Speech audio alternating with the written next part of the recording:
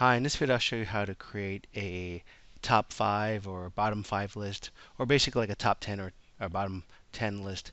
And I'll show you 3 examples of how you can sort your list to give you that type of effect. So let's say, for example, we have a bunch of students and then their scores. Maybe these are test scores. And the first example is you may just want to just sort the second column by the top score. So if I go ahead and just click in the second column, I can right click and go under sort and go sort from the largest smallest. Maybe I want to go and see which are the top scores. So maybe this will be a scale from 0 to 100, and 100 being the best score. And let's say we've got our scores here, and we can look and filter it out, and we can see that maybe we want 7. The top 7, we can just go ahead and copy and paste that, and that would be our top. Or maybe we just want the top 5 scores, we could do that. And if we wanted to do the bottom scores, you can also right click and go under sort and sort descending from Z to A. Oops, excuse me. We'll go ahead and right click and go into sort and go from sort smallest to largest, and so we'll have our smallest scores come first. So that's one way of doing it. Another way of doing it, if you wanted to kind of add another kind of column, the helper column, to give you an idea of how people sort here, you can add a rank column. And so let's say we want to rank folks. So we'll use this rank as a header. So we'll go ahead and just copy the same format. Click on Format Painter. It'll copy the same format. Let me go ahead and just put a border here. Now, the rank formula basically is a command. There's a rank command as RANK, and we can use the rank EQ, and this will rank the numbers in the list of numbers.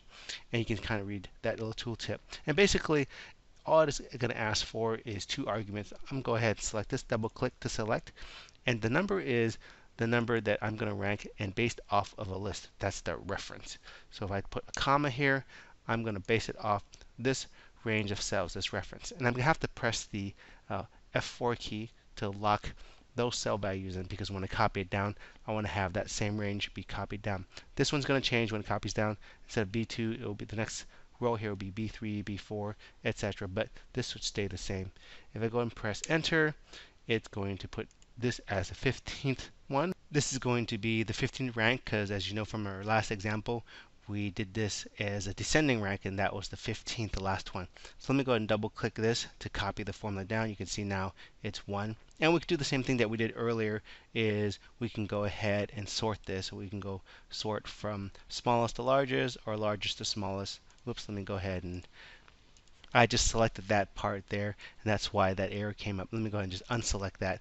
Let me go ahead and just right click and go under sort and go from smallest to largest. And so the rank is that one. So this is the rank here. So if you want to kind of look at the description of the rank function, you can also go into the insert function command here, and it will give you the description of each of the fields.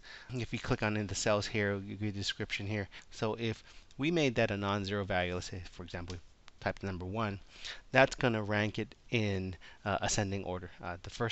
By default it goes descending. So I'm going to go ahead and click OK. Now it's the 15th number, and let me go ahead and double click to send the formula down. So now the lowest value comes first, and the highest value is last. That's ranked the least. So that's the way that you can do it with the rank function. So that's the second example. Now the third example I'm going to use is with a pivot table. So maybe I can just select this range of cells here and go under insert, go to pivot table, and let's put the pivot table within the sheet here to save some room. Let me go and move it over here and bring it over here. I'll select this cell to where this pivot table starts. I'll click OK and go ahead and just put the name into the rows and then the score into the values. So now it doesn't really seem like it's doing much, because it looks like the same here, except it's just sorted this in ascending order based on the name here. But what we can do here is, if we go click the drop down here and we go ahead and go under value filters, we can click on a top score. So basically, if we wanted to have the top, let's say top 5, let me go and click on top 5, it's going to filter it for just the top 5 scores.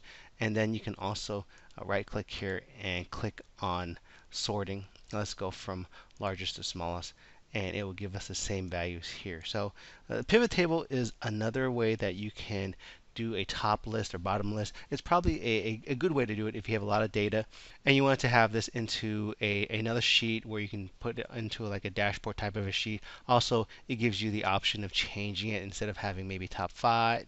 Maybe you want to have top 3, or maybe you want bottom 3, like we did earlier, where we had this in descending. So we click OK, and this would be our bottom 3.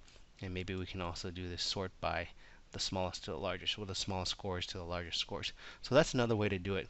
So if you don't want to write a function, and you don't want to have a helper column, you don't need to use this. If you don't want to have any of this, you can just do a sort here, right click and go under sort. If you want to get a little fancy and maybe have your data away from your analysis or your presentation, you put this into another tab, and you can have a pivot table to do that. So there's your examples of how you can create a top 3 or top 5 or bottom 3 or bottom 5 type of list. 3 examples that you can use to do that.